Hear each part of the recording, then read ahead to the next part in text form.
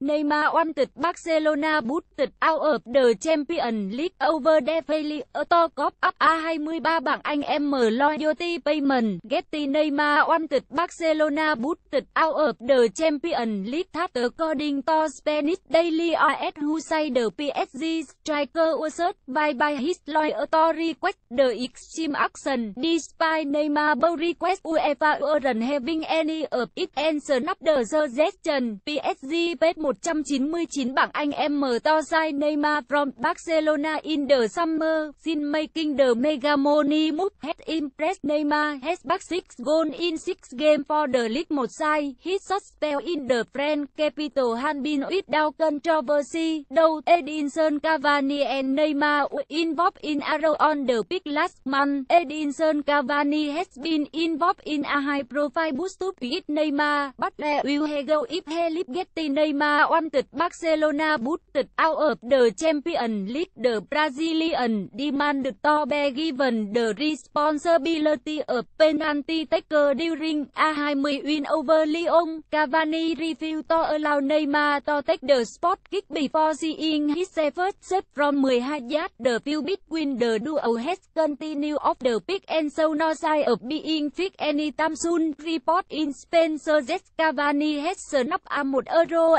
M880.000 bảng Anh offer to hand over penalty duty to Neymar, and by claim Cavani was offered the payment, with amount to the bonus he would receive should he finish as the club top goal scorer in League 1 this season. The Uruguayan striker, however, has firmly snubbed the offer. Related article.